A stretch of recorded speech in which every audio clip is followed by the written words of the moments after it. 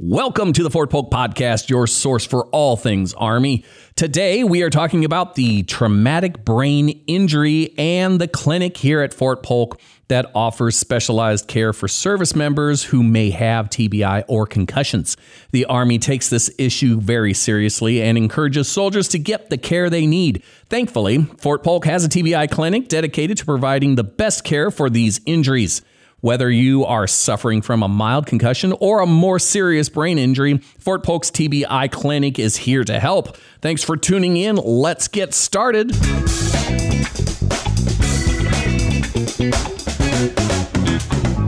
Good morning, good afternoon, good evening, whenever you are listening to this podcast. I'm Jeff England from the Fort Polk Public Affairs, and this is the Fort Polk Podcast. Today, I have with me Dr. Elise Leisinger. Hello. How you doing? Yeah, I'm doing great. You're Thanks for having me. You're from BJAC. I am. Yeah. BJAC, Bain Jones Army Community Hospital. You know, they've been trying to make that a clinic for a while now. They've been trying to downgrade it. It's like, no, you can't do that. No, we need don't it. do that. Yeah. We need it. Exactly. I mean, if they had if this was downgraded to a clinic, would they have the OBGYN I don't think they would. ward over there? Yeah, we need it. We do. I think we need more than what we have now. Oh, absolutely. Yeah. Absolutely. And the VA clinic is way over in Pineville, but we have a little clinic over here, and we need more doctors over there. Yeah, we do. We need more doctors everywhere. Everywhere. That's crazy. So, Dr. Leisinger, how's it going? I know. Going great. It's a beautiful day. It is, isn't it? It's going to be like that for just until June, July, August, that time frame. Then it just becomes like 3 feet from the sun. Oh gosh, it's going to get hot out here. So we're going to have traumatic heat injuries. That's true. Yes. That does happen. Yes, it does. And some people will get a TBI as they fall from their heat injury. Well, that would make sense, right? Unless you're falling onto a bed. Which never happens. It happens to me every night. Every night. My head hits the pillow and I'm out. Oh, that's good. Yeah. So TBI is a traumatic brain injury. What is a TBI? So traumatic brain injury and concussion are the same thing. We use those words interchangeably. Concussion usually refers in the sports medicine realm. So that'll be more the football, soccer type thing is where they use the term concussion. Traumatic brain injury is what we use in the military world. That's kind of the term that we use for the same injury. Yeah, it sounds more serious. It does, yeah. And it can be scary for some people, but it's really a concussion. You have that injury and you should heal from it, without any long-standing I don't know where I got the idea that the brain does not heal itself or it doesn't, once it's damaged, it's damaged. Yeah, and there's still question about that. We really don't know 100% because the only way to study the brain is, to take a piece of it out, which we don't do, right? I saw that in a movie. Yeah. It was Hannibal. Yeah. So, it's really hard to study the brain and there's not a lot of good animal models that correspond to the human brain. So the human brain has a lot of these different folds in it and it's hard to find an animal that has it. So a lot of the traumatic brain injury research that they're doing now is actually using ferrets because they have more folds in the brain. So, well, if you ask people around here, it's squirrels. Yeah. Because I hear that squirrel brains are really good. Maybe those are a little bit too small. A little too small. You know what I found out is the octopus brain is very odd or unusual. It's, like each tentacle has its own brain and all that. It's, yeah, it is so weird. If you're interested in finding a weird looking brain, that the octopus is, it's so alien. I bet it is. Yeah. You'd have to have a lot of coordination for all those tentacles. Yeah, it's weird, but they're smart. Yeah, they are smart. So, but from when we ask what is TBI, really it's anytime you've had a blow to the head or the body and you feel out of it, that dazed, confused, felt like you had your bell rung, saw stars type feeling. If you have had that after an impact, or after, blast exposure or something like that, you've probably experienced a concussion. Oh, I'm sure I have. I get that all the time. Stand up too quick and hit my head on the open door that I forgot I opened. And it's boom. Ow. Yeah. It's and I don't even know if I'm over exaggerating when I stumble and stuff. It's like, am I just exaggerating for effect or am I really? But I do see the stars and then then I get the headache. Yeah, but if you feel better in a few minutes, that's fine. Maybe you did, maybe you didn't, but It's really the people who are having like the dizziness, the balance, in coordination, the headaches, and then feeling out of it for a little bit more, where they need a little bit more, help to kind of recover. And really, like you said, just standing up and hitting your head, that happens all the time. The most common cause of concussion is falls.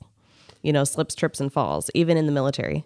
Well, in the Air Force, being a crew chief in the Air Force, an airplane mechanic, a big source of those is hitting your head on the plane. Yeah, and here there's a lot of low height at the motor pool. There'll be a door open. People aren't necessarily paying attention to that. Then they stand up and hit their head on that too. That happens. Yeah. That happens a lot too. Some people say that it knocks some sense into me, but I rarely see it.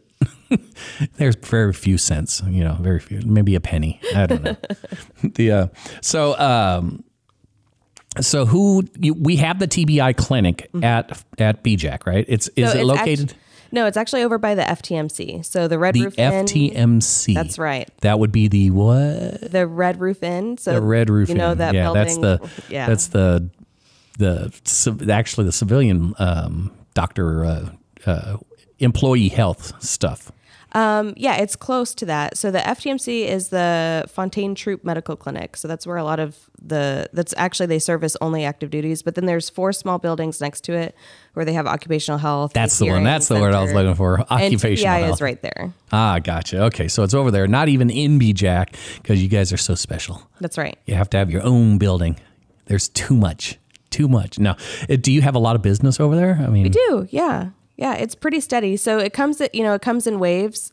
If there's a big jump, we may get a group of people coming in, or after live fire training, we'll get maybe a couple of people coming in. So it kind of ebbs and flows. But we have a pretty steady flow of chronic concussion patients or people who are about to retire and want to get checked out after their lifetime exposure to things. Absolutely. Anybody that's retiring or getting ready to retire or getting ready to separate, make sure you have everything documented. Everything documented. It will help you in the long run. Make sure it's all documented. Yeah. And really, if you're coming into the TBI clinic and you want to get things documented, you can just be upfront and say, hey, I'm just here to get stuff documented. And we'd be happy to do that from, a head injury standpoint. And if you're, a lot of people don't even know what treatments are available for some of the things that they've been dealing with. So we can always offer, and then you can choose your own adventure from how much you want to engage in from the about to retire standpoint. Gotcha. So basically the TBI clinic is servicing active duty only. Active duty only. Active duty. No retirees. No retirees. No civilians. No civilians. That's what active duty only means, right? That's right. No. And no dependents, or we will see active guard or people who are reservists. But they have to be on orders. They have to be on orders. Yeah. Yes, or Title 10. So yeah. I know these things. Okay. Title 10 means active duty, basically. But if you are a family member and you've had a concussion, go see your primary care doctor. If your primary care doctor is in the military system and they have questions about something that they're not sure of, they can give me a phone call. And I get that. I've had a couple of phone calls from different primary care doctors who, want to run things by me for kiddos or spouses who have been in car accidents or things like that. And I'm very comfortable with TBI, so I'm very happy to kind of coach people over the phone from that standpoint. Guide people in the right direction.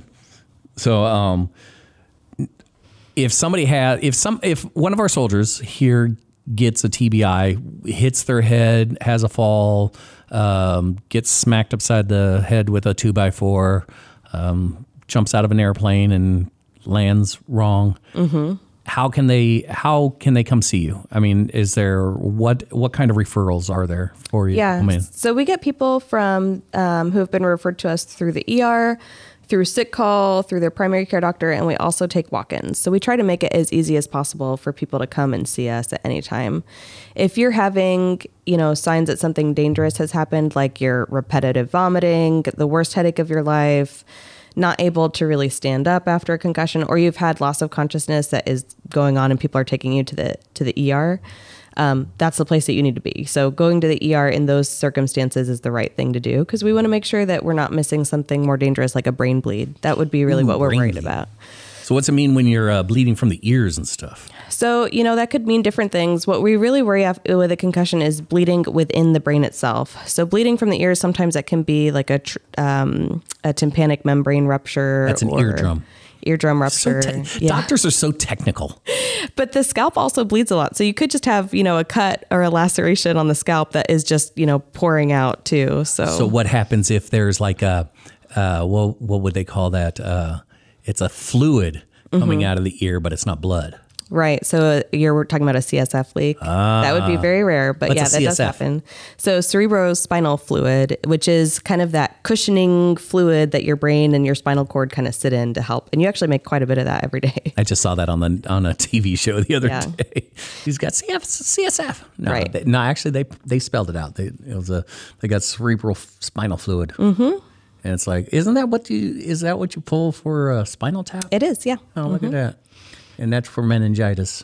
It's for meningitis or if you have any kind of autoimmune diseases like multiple sclerosis or any of those things, then yeah, you can do. I've done quite a few LPs in my lifetime, but not in the TBI clinic. Well, the doctor has to do a lot of things. Unless you're like a philosophical doctor, then you're just a professor. That's true. That's true. Yeah. So you could be a doctor without being a doctor. You can. So they're not really doctors. They're professors. So we say physician or you can use provider if you're talking about MD. a PA. So I'm a DO. A DO? Mm-hmm, which is a doctor of osteopathic medicine. Oh, for a second there, I thought you were a Simpson. A doctor of osteopathic, isn't that like bones and stuff? So that would be orthopedics. Oh, so start with an O. It does, yes. And OD would be an eye doctor, but a DO, we are the same as MDs, but we also have other like manual manipulation skills, kind of like a chiropractor. You think of, yeah. So you're like a chiropractor on steroids. Yeah, kind of. Yeah. Actually, I need to go see a chiropractor soon. So I have to drive all the way out to Alexandria for that. Oh, yeah. That's where the VA is. Yeah. Well, our chiropractor here is wonderful, and we have a lot of our. See me. Oh yeah, I'm sorry. No, I don't get the retired benefits until I'm 60. So oh yeah. That's what happens when the National Guard retires. Oh, okay. I see. Yeah. So you get you get into what's called a gray area, and it's like you're retired. You get some of the benefits, but not all of the benefits, and you don't get paid. It's like, wait a minute, I put in my time, and it's like, no, you don't get it until 60. So, but that's another way to continue with your military career after you get out of active duty, if you don't want to lose your time in service. So you're saying that, okay, we're at home and I'm the active duty guy, but my kid falls and hits, they're skateboarding or something. They fall and hit their head. Luckily, they were wearing a helmet, but it was a hard fall, and he's got headaches and dizzy and all that stuff. I wouldn't take him to the TBI clinic here on Fort Polk. Correct. You would take him. So if you're, if it's on the weekend and you're worried about him at that time, you could go to the ER and get him checked out there. And then you would follow up with your pediatrician or your family medicine doctor or family medicine provider in the clinic. PCM, primary care manager. I call them PCPs. Yeah, primary care provider. That's either one. Or physician. Either one is I good. don't know. Yeah. So are all of the TBI doctors over there DOs? No, so I'm the only TBI doctor here. Ooh, so you're so special. That's right, yeah. So it's me, and then I have an RN, I have an MSA, and then I have a neuropsychometrist who does the ANAM testing. So she's kind of all these initials and letters and stuff. So we got PA is a physician's assistant. MSA? MSA is... Oh gosh, she checks people in. She's the medical support assistant. I think is what it is. Medical support assistant. You have PCMs, PCP, whatever. Then you got the PA, physician assistant, and then my nurse is an RN, so she's a registered nurse. Yep, and then she also works in an NCM capacity, which is nurse case manager. So she can also help get like records. So if people have been admitted for brain bleeds and they're following up with me now, she'll help get all that stuff coordinated as well. Gotcha. So what's the worst TBI that you've seen in your life? It's hard to say worst because TBI affects everybody differently, and it just depends on, what else is going on in that person's life. I've seen, people come in with an orbital fracture that also happened during the injury, or they get their TBI and then they also get other things that happen with it. So that's not fun. It's not, yeah. Like depression and things can happen after TBI as well. Or, they have a TBI and it's also during a super stressful time in their life. So there's just a lot going on. Now, if we injure our brain in certain areas, it can affect us differently. Like if I get hit on the front of the head, it can affect my temper. So no, or if I get hit in the back of the head, it can affect my eyesight. You would think, right? But actually, no matter where you hit your head, the injury, because your brain is in that cushion and it's kind of like jello in this water, it's but well the inside of our brain, or the inside of our skull, is not nice and smooth. Exactly. So you have a hard skull, right, which is really protective. But once you push that against it, the impact in the brain is dissipated. So it's not in the actual area that you get injured. So if you, let's say... So it's kind of like hitting somebody with a phone book. Kind of. It would be like trying to shake a bowl of jello and then hit it one way. It would still go everywhere. Like the whole jello would shake, right? The way that you get that, like you're talking about, if you were to have a stroke that then cut off blood supply to the area, that would impact that one specific region. Okay. But in concussion, it has nothing to do with blood supply. It's just energy force. So it impacts the individual neuron, and you have billions of neurons in your brain. So your brain will find different pathways. I don't know about billions. I'm kind of down to a couple thousand left. I'm pretty sure sooner or later I'm going to get down to one lonely cell looking for a friend. Oh, look at this little neuron over here. I finally got time to read. Then he breaks his glasses. And then you know what? That's okay. They'll just rebuild. All those cells will just keep rebuilding the next neuron. See, that's what amazes me. I don't know why I've thought for so long that the brain does not heal itself. So it doesn't really. So you can't really regenerate neurons. So when you think of healing, you think of like building a whole new thing and then there's nothing there. But what happens is your brain will heal those areas as far as like decrease the damage that is there, but it kind of almost makes scars in that area. So almost like if you cut the skin, your skin will heal, right? It's healing, but you still have an area where you can see that something has happened there. Mm-hmm. The way that the brain works is it's like all these different pathways. So if one road cuts off, your brain is just going to find a different pathway to use, and your brain gets good at doing that. So is that why like blind people can, the other senses pick up the slack and do a really good job? And exactly. And then you get like Daredevil and guy. Yeah. Or if you do things like, let's say you're, a right-handed person and you start using your left hand for different things, you'll actually build those connections to do that. That's muscle memory. It is. Yeah. But that's how it works, right? Your muscles don't work unless you're using your brain to fire them. So I don't know. My mouth tends to go overboard without my brain thinking. It happens a lot. What were you thinking? I have no clue. And your brain is still in charge of that. It's still in charge. It just turned off there. Out for lunch. So now you're saying TBIs and concussions, they're just the words are interchangeable. That's right. Injuries. So what the acute you have minor concussions and acute concussions, which are severe or whatever. What kind of acute concussion care do you guys have over at the TBI clinic? Yeah, so just to go over the terminology, acute means within the last 7 days, subacute is in the last 3 months, and then chronic is over 3 months. And then you also have mild, moderate, and severe. And mild, moderate, and severe really doesn't have anything to do with how many symptoms a person has. It has to do with how long they had loss of consciousness for or were out of it for. So mild is loss of consciousness less than 30 minutes. Moderate is loss of consciousness up to a whole day. And then severe is loss of consciousness over a whole day. So that's what mild, moderate, severe, and acute and chronic mean. So just because that's the world that I live in. That pad right in front of you, if you use that it won't pound on the table. Oh, okay. So I'm sorry about that. I'm sure people are sitting there going like, what is that noise? I talk with my hands a lot. Yeah, I know. I normally say that before we go on the air, but I forgot to mention that one. So how long does somebody have to be unconscious for before it's considered a coma? So a coma would, I'm sure, be longer than a day, but it just depends. I'm not sure exactly the definition of coma. Oh, me neither. Yeah. Coma. But the difference, if you're in a coma, you're not in my clinic. but if you have an extra M, then it's just a comma. Yeah, and that's just a pause. Just a pause. So this would be like a pause. This is So it's a coma with an extra M.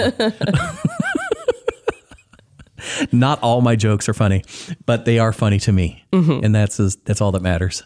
So all of my listener out there will sit there and go like, "Oh no, not another corny joke." Great. So I'm sorry I interrupted you. The acute coma care. Yes. Okay.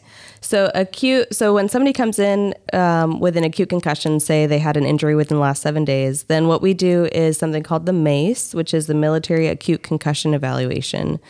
And that just gives us a baseline of how their processing speed is, their cognition, because a lot of people just kind of feel out of it and have a difficult time concentrating.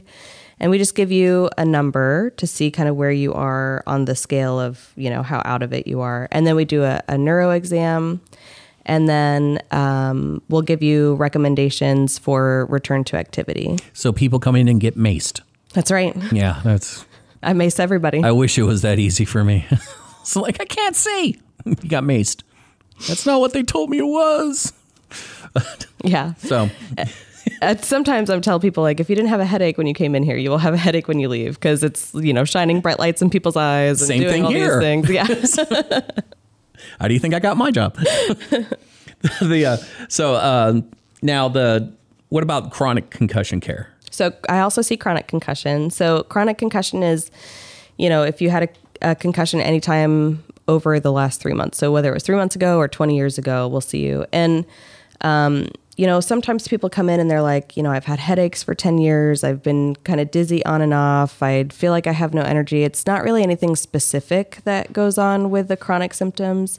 But if you've had a history of concussion, sometimes a head injury is involved. And what we do is we look at all the things that you're experiencing, and we go through each thing individually, and we see how much of it is from concussion, how much of it is from other things, because there's a lot of other overlying things that can happen, like obstructive sleep apnea, post-traumatic stress disorder, insomnia.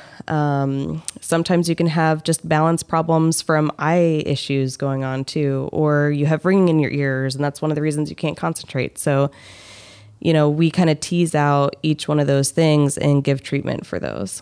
Now, can you see a concussion on any kind of MRI? No, there's no neuroimaging, and there's no lab that can confirm a concussion. Sometimes when we do an MRI of the brain, we'll be able to see evidence that somebody has had trauma to the brain in the past, but not everybody. And it's really not reliable on what kind of injury that you had would then lead to imaging findings. So they didn't find anything on my imaging. That's okay. Yeah. That's good though. Oh, they found some air in there. Like, oh wow, airhead. There he is. Answers a lot of questions. But the resources we have at Fort Polk, we have all kinds. Now off post, we have even more. And then you spread out to Lake Charles and Alexandria, right, yeah. and we have even more. We have the care, especially for our active duty, we have the care here. We do, yeah. And we can do it. So what are some of the resources we have at Fort Polk for? So at Fort Polk, we also have, within the TBI clinic, we have our neuropsychometrist who can do some of the cognitive testing. We have a neuropsychologist who can do even more in-depth cognitive testing if somebody is really having a hard time concentrating or they feel like they can't remember things. That's one of the things we can offer. We have a lot of these symptoms you're giving, it's like, wait a minute, I have that. I have that. I have that. I have that. Do I have a concussion? I don't think I do. Yeah. That's one of the things that's so hard is that there are things that can affect people for a lot of different reasons. So we look at, what else is going on? What other things do you have? Especially with COVID, brain fog was a huge thing that's come up after that. I have brain smog. Yeah, brain smog. Yes. I know exactly what you're talking about. Yeah. So if but for people who are thinking like, I have all of those things and I have also had a history of concussion in my life, just come in and get checked out and we can really help. I don't even know if I had a concussion. I got in a car accident and I rear-ended a big rig and, the bag went off and I did see injury on my forehead, but I was never seen for a concussion or anything like that. Yeah, well, car accidents are absolutely one of the things that can cause concussions. Even if you didn't actually hit your head on anything, just that whiplash. That airbag. Oh yeah, I did get whiplash. But if you had that and you felt out of it, confused, dazed, you could have had a concussion during that time. Yeah. How about months and years and years? Because I have no short-term memory. I have problems. Well, I have problems paying attention. I'm easily distracted. So. Yeah, those are things that I think a lot of people deal with, especially with how reliant we are on technology too. That can be a big thing. Everybody's always checking their phone like 300 times a day. You have all these distractions going on. And if you have anything else like physical pain, you're not sleeping well at night, you're having any kind of emotional distress, that will also affect your brain's ability to concentrate. So one of the things that we offer is something called neurocognitive rehab, which is a long word for teaching people how to remember stuff. And that's something that can really help. I was going to go to that class, but I forgot. Yeah, exactly. That actually happens, yes. So we try to make it easy for our patients and give them lots of reminders too. See, a lot of these are lining up with ADD. They do, yeah. And I think ADD has become a very common diagnosis, a very popular diagnosis. And if you have true ADHD, that's been supported by psychological testing, you should probably get medicine. But if you don't, because of all the other things, because ADD can also just be distraction from all the other things going on in life that I just mentioned, then you can help by just instilling some different techniques and things that can help. A lot of people will say like, I lose my phone all the time. I lose my ID card all the time. I lose my keys all the time. Just having like a system of putting things in the same place and, always having that same routine, just something as simple as that can be really helpful. Humans are creatures of habit. Absolutely. And the brain does what the brain does. I'm a big advocate for that. Yes. Well, except for like OPSEC and stuff, you change up your routine every so often. Oh, right. Yeah. Take a different route to work. Take a different route to work. And that'll help your neurons too. Yeah. So. I do like trying to find different ways to places or I used to just go out before GPS and stuff. I would go out just to try to get lost, especially when I got to a new place. I would go out and just explore. Yeah. Just go out and look around, and that you learn a lot of new things when you go out there and just look around, and instead of just going straight to where you need to go. Now it's just let me get to where I'm going. Let me get back home. I have no sense of direction, so it may be an adventure no matter when I get in the car. People get mad at me when I give them directions because I use north, south, east, and west. Oh, yes. Yeah. Whereas almost everyone that I have to give directions to is left, right. Yeah. Forward and backward. I grew up in Fayetteville, North Carolina, so around Fort Bragg, and that place the infrastructure is just all over the place. It's like a tangled web. And then I moved to Phoenix for part of my medical school, and everything is a grid. And there's South Mountain, and there's it was so easy to navigate. Yep. It was such a big difference. Yeah, growing up where I was, it was easy to tell. It was easy to tell where you or which face which way you're facing. Yes, because exactly. The mountains were always north. Yes, yeah. So you see the mountains, that's north or northish. So you could say, okay, that's north, that's south. It was much different. Yeah. See, I'm always correcting people. It's like, okay, you go up north, down south, out west, and back east. Oh, there you go. So you go up, down, out, and back. See, you just turn left at the Walmart. You can't do that. You have to turn west. Turn west on that street. At the Walmart. See, the instructions I'm usually given, it's like, okay, you go down the street to the house that burnt down like 5 years ago. And Well, that's kind of how it is to get to the TBI clinic because the roads are closed for PT in the morning. So a lot of our patients will call us like, where are you guys? How do I get to you? Because all the roads and Georgia Avenue is one way. So Look for the water tower. Exactly. And there's like 3 right there. So if people wanted to get a hold of the clinic, you do take walk-ins, so Yes, we do. I guess you don't have to worry about calling in for an appointment, but an appointment You can, doesn't absolutely. hurt. Yeah, absolutely. It doesn't hurt. Like a concussion. Yeah. That can hurt. But if you are just interested, you want to know more, you can either ask your primary care doctor or you can give us a phone call. I'll give the phone number is 337-531-3361. And you're also on, since you're part of BJAC, you're on the BJAC website. Yes. Mm-hmm. So you find the BJAC website and check that out. I think you can get to the BJAC website through our home page at home.army.mil/polk.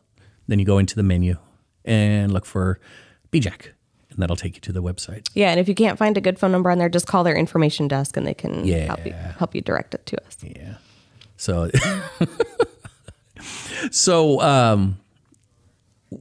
did you see a bigger? Well, I'm sure you did. When a deployment, when a unit gets redeployed back here, do they all come in like? No, not necessarily. I think, we definitely sense the lull when there's not as many people around, but it's not like this huge wave that comes in. They kind of trickle in. PCS season too, as people kind of PCS here, we'll get some trickles in from there.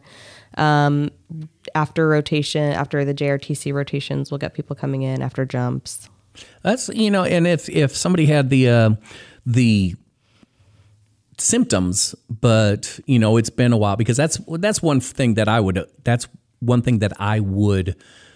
have assumed is, I hit my head like months ago and I'm just getting the headaches and all that stuff. And so that's one thing that I would have thought is, well, no, it's too late for the concussion. The concussion's healed already, so it wouldn't be that.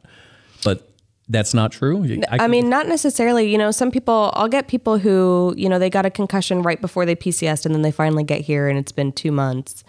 You're still in that window where you could still have some symptoms that are from the concussion, and we just need to get you on that other side. So, if you're having a lot of headaches, we can give you medications or give you advice on lifestyle things that can help with headaches. And sometimes just making little tweaks like that can make a big difference. Or if you really are having a lot of dizziness or, brain fog type symptoms, we can get you, started on vestibular therapy, which is balance training with our occupational therapist to see where that dizziness is coming from and give you help with that. It's an inner ear infection. No, not really. That's where the 3 loops come in the inner ear. Well, balance is actually really, really detailed. It's your inner ear, it's your brain, it's the way that you feel things, your proprioception, it's your hearing, it's your vision. So we look at all of those things if somebody's really having a hard time with dizziness with different things. See, I get dizzy when I'm tired, or if I stand up too quick, if I'm drinking too much. Yeah. So I have to make sure it's not any of those, right? Because that does happen. But really the vestibular symptoms with concussion are going to be, I turned my head in a certain way and the room started spinning, or if you're in the motor pool and you're like checking vehicles and stuff in that like movement, you start to get some symptoms with that. That's one of the things that you can look for and see like, oh, maybe I have something going on with my vestibular system. Now, on a day-to-day basis, you say you get more people after a jump and after certain rotations or certain things. You do take care of anybody that's here or deployed here to be trained at the JRTC. So the rotating units have their own embedded medical staff, but there was one unit recently that came in and they had like 12 or 15 people that were affected with concussion. And we offered them appointments, we offered them support, but I really just coached their physician that was already with them. So you're offering the correct help to everybody that comes in, whether they're here, stationed here, or... Yes, absolutely. If there were a mass cal or something, we would be right there. Oh yeah, everyone comes together for something like that. And what are some of the most common sources of concussion? So the most common things that cause concussion would be falls, motor vehicle accidents, sports, and then training events.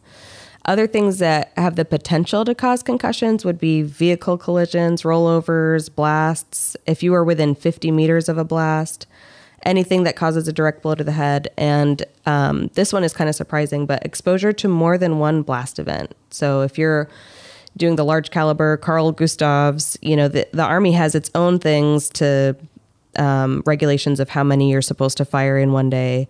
But really, exposure to even one or more of those has the potential to cause concussion, depending on what else is going on with that person that day. I saw that on Navy SEALs. It was a TV show, Navy SEALs, and it was because they go out there all the time, and they're always doing the battles in door breaching and all that, and it's started doing some major damage to his brain and TBI. And so could that cause long-term? It can, yeah. So there's impact injuries and blast injuries. So impact injuries, you're thinking of like the actual blow to the head, and blast injuries, they're not really well understood. The TBI Center of Excellence, which is in DC, is doing a lot of research on blast injuries. It's where a lot of their effort is right now. So we're learning a lot more about it, but it's not, 100% understood. But yes, you will get typical concussion-like symptoms with long-term blast injuries. And the breachers and the people that we have stationed here that are teaching and coaching and doing the safeties and are out there all day doing the live fires with them, those are the people that can be affected. Oh, wow. Now, do you recommend people that are in high-risk jobs like that come in every so often or anything like that? No, because, there's not one way to predict how somebody's going to respond to them. Some people can be around that and feel fine within, a day or two of that. And some people, after they have that, they, really suffer and are in pain for several weeks. So it just depends on how you are with that. It's very individualized. But if you are doing the live fire training and you're getting exposed to it and you are having any symptoms, absolutely come in. Crazy. That's crazy. The what is now, I know about HIPAA and all that stuff, but are you able to talk about maybe some of the more traumatic injuries that you've seen here? Here, we get some blast exposure. We get a lot of airborne operation injuries. We get just everyday stuff like people doing PT and colliding into each other, going a little bit too hardcore. Yeah, exactly. Frisbee too. And then we also have car accidents, people driving really fast, DUIs, jumps. Airborne operations. Now, how when they land, they fall over and hit their head, or is it something different? It seems to be, and I'm not airborne, so I have never jumped out of an airplane. But no, Air Force lands the planes first. They'll tell me that they go feet, butt, head, and then if it's really windy, they get dragged. And then sometimes that dragging, they can hit their head on different things even during that too. So that seems to be the common feet, butt, head. Gotcha. Now my feet got a concussion. Yeah. My feet get concussed every day. I have bad feet. Yeah. We have a podiatrist. We check for that. I do see a podiatrist every so often, and he just looks at me funny. It's like, you, but at least they're still there. Yeah, that's true. Yeah, that's good. That's a good thing. So we've got the resources at Fort Polk. You've got audiology and optometry and the neurocognitive rehab. Yes. And that's for teaching people how to remember things. So like when you have that brain fog. Yeah. Well, and we have a speech therapist actually who is telemedicine out of San Antonio. So she's in San Antonio, but you come to the TBI clinic and you talk to her over the computer screen. Well, that way you could read her lips. There you go. Yeah. Nobody's wearing the mask anymore, but at the time you could take your mask off. And you have one for BH. That's right. What is BH? BH is behavioral health. Behavioral health. I'm going to have them in here. Good, great. Because TBI, brain injuries. If you get sick or something, or if something's hurting or broken or aching, or if something's not quite right, you go see the doctor about it. And or even if everything is right, you still go in for a regular checkup and you make sure that everything is good and still going good. You know, BH or behavioral health, mental health clinic, it's just another doctor to Absolutely. make sure that we're staying healthy. So you need to get rid of that whole and it's stigma of that kind of thing being bad. And behavioral health is hugely important to your brain, right? So if you're talking about brain health, to have a healthy brain, you have to have good emotional and behavioral health. Yeah. And the Army Wellness Center. Yes, Army Wellness Center offers a stress management class and a healthy sleep class. So if you're having difficulty with sleep or just stress management, one of the things that they offer that's really unique is biofeedback training. So you'll do the stress management class, which is in a group setting. You'll learn different things like breath work, progressive muscle relaxation, those types of things. And then you can do a one-on-one appointment with them for biofeedback training to find the exact right technique for you that helps with that stress. Gotcha. And physical therapy for a brain injury? Yes, absolutely. So physical therapy, after you've had a brain injury, especially if you have like a whiplash type thing, you'll have a lot of neck pain with that. And neck pain is one of the most common sources of headaches. So if you're having a lot of headaches after some kind of injury, one of the things that we have to look at is it coming from the neck?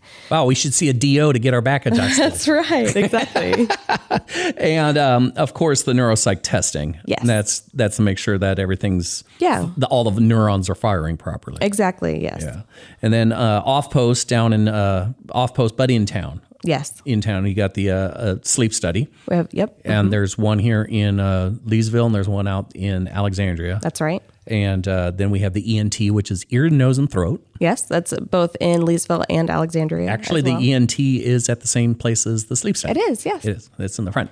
And they also have ENT up in Alexandria and Shreveport. And those are kind of more common than other places. But off post and the drive, you got neurology. They've got those out in Alexandria. That's right. Our patients who do see neurology will either go to Alexandria or sometimes we'll send them to San Antonio to see the active duty neurologist. Ooh, nice TDY. That's right. Go to the Riverwalk. Get some real food. Yeah, you'll feel much better after that. Yeah, nice. And then you have optometry. Neurooptometry. That's right. So it's the optometrist or ophthalmologist who has done special training in the eye changes that happen with concussion. Is that where the dilated pupils or the pinpoint pupils, and that's right. That's when they shine the light in your eyes. If you didn't have a headache before, you will after that. Because the eye health, one of the things that happens after concussion with the eyes is that you can have difficulty focusing. So it's that transitioning of looking close and then looking far. So that computer work that a lot of people do. The more you talk, the more I think I have a concussion. So we look at that, and if you have that, then we sometimes will recommend that you go see the specialist in that, which is the neuro-ophthalmologist and also the occupational therapist, because that is also part of that dizziness that some people will get. That's amazing. You just all kinds of help. Yes. All kinds of help. We want to take care of our soldiers, make exactly. sure that they're all in the top-notch health and want to make sure that we get them the help that they need, or maybe that they don't know they need, but they need it anyway. Yes, I love telling people about what resources are available, and you've been dealing with this problem for 15 years and now we can help you with it, and it can be really life-changing for people, and it's very rewarding. Well, that's very cool. And the I forgot what I was going to say. Oh, crazy. I should write things down. I have a problem with my short-term memory. Yeah, every time I have a patient at the front desk who takes out his notebook or his phone to put the appointment down, I know I've won that one. I put it in my phone, yeah. Everything. If it's not in the phone, it doesn't go. It's not going to happen. Dr. Elise Leisinger, thank you very much for coming in. That's what I was going to ask is there's a TBI month, awareness month, correct? Yeah, that was March. March was Brain Injury Awareness Month. Well, next year we'll have to get you in a little earlier, and we could talk about any special things that might be going on during the TBI month. I appreciate you coming in. I really, really do. Dr. Leisinger, over at the Traumatic Brain Injury Clinic, which is over by the Red Roof Inn. That's Georgia, isn't it? It's 3507 Georgia Avenue. Yeah, and you got a phone number? 337-531-3361. Sweet. So if anybody knows anybody or has, you bump your head or anything like that, come on over. It's not going to hurt. Yes. Much. Come on over. Well, thanks for tuning in. I appreciate everybody. I'm Jeff England with the Fort Polk Public Affairs Office, and you've been listening to the Fort Polk Podcast, and we will be listening at you later.